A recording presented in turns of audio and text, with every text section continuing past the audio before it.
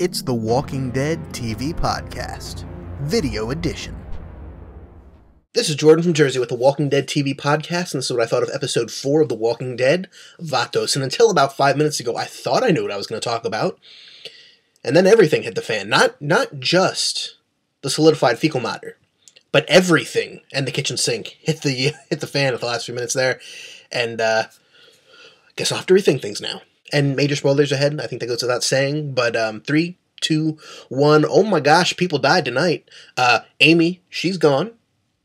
Ed, he's gone, as far as I can tell. I think Jim was bit too. It was a bit hard to tell. At first I thought it was Shane because of the blue shirt. And I know Ed had a blue shirt on too, but I'll have to rewatch it later. All I know is, as far as I'm concerned, Amy, dead and gone. Ed, dying and soon to be gone, thankfully. And Jim, who, yeah, he had some rough moments tonight, but he seemed to be at least mostly sane. Probably gone too. Not sure, though. By the end of the episode, we still don't know where Merle is. We know where his hand is, we know where his belt is, and we know that he cauterized the arm, and we think he took the box truck. Other than that, we don't know. They kind of thought he went back to camp, but apparently not. Those of you out there who have read the books and think that they're setting Merle up to become another character? Could be. I don't know how I feel about it, and I'm not going to spoil it here for people who haven't read the books, but if he doesn't show up again this season, I think there's a very good chance that we might see him down the road with a new title. Amy and Andrea get some nice sisterly bonding over their dad and fishing, and quite frankly, I should have seen Amy's fate coming, just because I've watched enough TV to know that when all of a sudden you're learning a lot about a character, there's a decent chance that they're not going to be around much longer, especially when they're trying to build sympathy with things like birthday presents. Did she die on her birthday, or was that the next day? Either way, sucks. And Ed, good riddance. Yeah, he deserved it. He deserved worse. Real quick, if you like what I have to say and want to hear more and want to hear what some of my friends have to think as well, check out WalkingDeadTV.com. That's WalkingDeadTV.com, the home of the Walking Dead TV podcast. We'll have our episode up hopefully Tuesday morning, Tuesday afternoon, and we'll be discussing Vatos in depth with a full recap of everything that went down in the episode, and really in-depth discussion of exactly what we thought of the episode. So check that out. Check out forumforgeeks.com. It's the home of the Walking Dead Podcast Network. If you like what we had to say, there's 4 other podcasts you can check out, all about The Walking Dead and what they thought of it from all across the country. So check that out. But let's get back to the review now. Jim had it rough.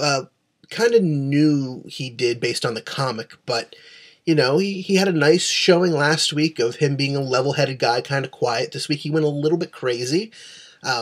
Heat stroke and all that. It's understandable. And then, like I said, I think he got bitten at the end of the episode. It was hard to tell, and I don't want to give away things from the previews for next week, but it was still hard to tell there, if that makes any sense.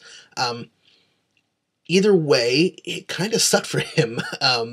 He would just want to dig, and he had it exactly right. If he wants to dig, even if he's scaring people, let him dig Shane. Shane is, to go back to digging his own grave more than anyone else on the show could possibly do for him. He is going to make everyone hate him long before anything else happens down the road. And that's quite frankly on his shoulders. Yes, leading a group is hard, but Rick's been able to do it. Guillermo has apparently been able to do it. And let's talk about Guillermo. We're introduced to the Vatos tonight.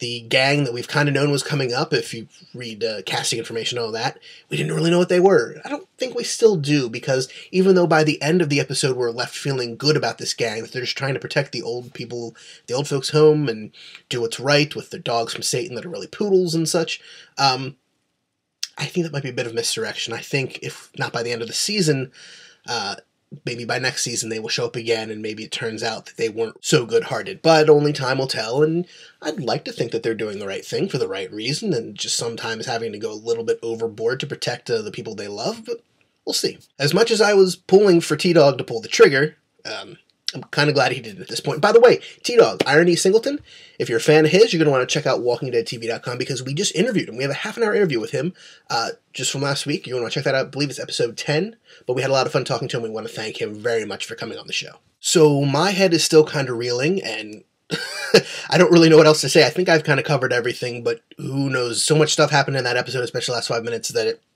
threw me for a loop. So definitely check out the podcast Tuesday morning, afternoon. We'll see WalkingDeadTV.com. Subscribe on iTunes, and I'll be able to give you some more thoughts, more coherent thoughts, because, oh my gosh, when things like that happen, it's just hard to process it right away. And I like to watch the episode again tomorrow on iTunes. So I'll really have a good feeling for what happened in the episode, even the parts where I was furiously taking notes or peeking out from behind my fingers. I wasn't really. But have a good week. Check out WalkingDeadTV.com, and see you next time, hopefully.